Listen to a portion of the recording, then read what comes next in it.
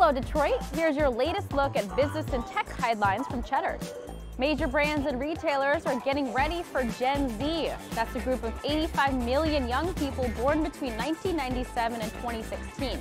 A survey by Engagement Labs looked at the food, tech, and drinks that bring the most buzz. The top brands: Apple's iPhone, Coca-Cola, Samsung, and Nike. Gen Z will make up 40% of all consumers by 2020. And Netflix wants its content to speak for itself. The streaming giant removed all customer-submitted reviews over the weekend.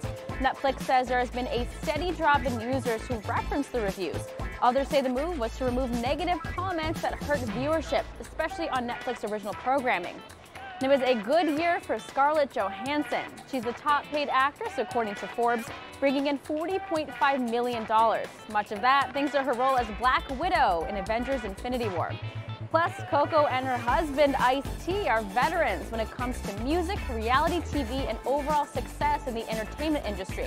But when it comes to her daughter, Chanel, Coco says she would think twice before encouraging a similar career.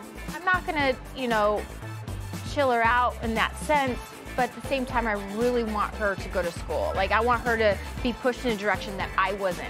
Right. And I didn't get to go to college, so therefore she can go to college. She can do stuff I can't do. And that's your Cheddar Business and Tech Update. I'm Nora Ali from the floor of the New York Stock Exchange.